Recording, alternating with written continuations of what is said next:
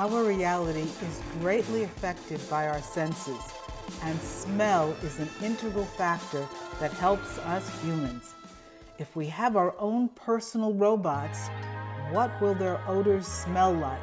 And will they also be able to smell us? Smelling us may be more important than robot odors because science is discovering and continuing to investigate how our individual smells can determine health information about us and detect diseases. So it'd be very cool if our personal robot could be able to detect our state of health. Regarding what odors a robot could emit, this author would love to have a personal robot with a whole array of options. That's all for now. Find more on Substack. Please follow me, Phyllis Haynes.